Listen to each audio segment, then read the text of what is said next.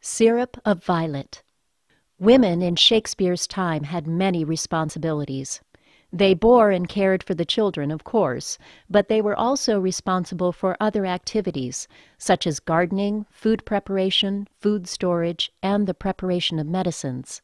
Through these activities, women gained broad practical experience in working with botanical materials, learning how to cultivate, harvest, and prepare a wide range of plants and plant products. There was no sharp distinction between food preparation and the preparation of medicines at this time. For example, syrup of violet, made from crushed violet flowers, water, and sugar, was commonly used as a refreshing beverage, but it was also medicine for a wide variety of complaints. It was a calming agent, was used to ease fevers and coughs, and relieved inflammations of the liver, lungs, and chest.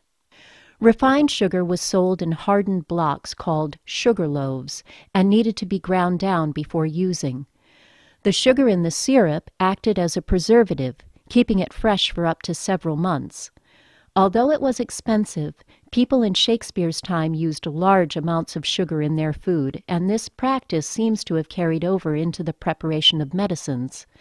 If too much was added and the food tasted too sweet, this would have been adjusted by adding acidic liquids like lemon juice, orange juice, or verjuice, a flavored vinegar made from crab apples. The lemon juice used in some of the syrup of violet recipes may have served the same purpose because, even when diluted with water, the syrup was very sweet. Adding lemon juice would have reduced the sweetness, but it also produced a striking color change, turning the purple syrup a rich red color.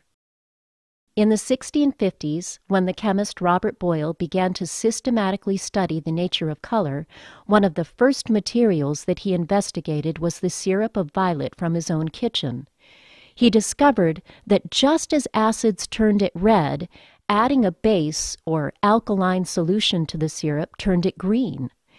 It was from this and other plant materials that he eventually assembled the indicator colors, the color change tests that chemists would use to identify acids and bases for the next 200 years. Boyle made extensive use of syrup of violet in his own chemical studies, but because its association with women and women's practices was not recorded, it failed to become part of the historical narrative.